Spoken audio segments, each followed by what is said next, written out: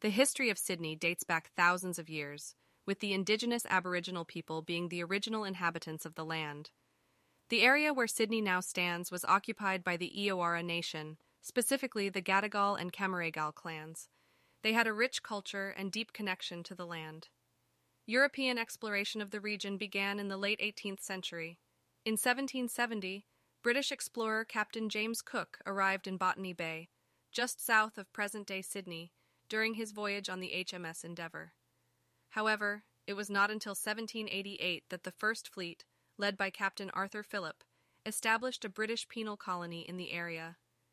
This marked the beginning of European settlement in Sydney.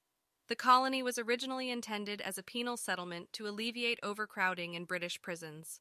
The settlement was named Sydney Cove after Lord Sydney, the British Home Secretary at the time. The early years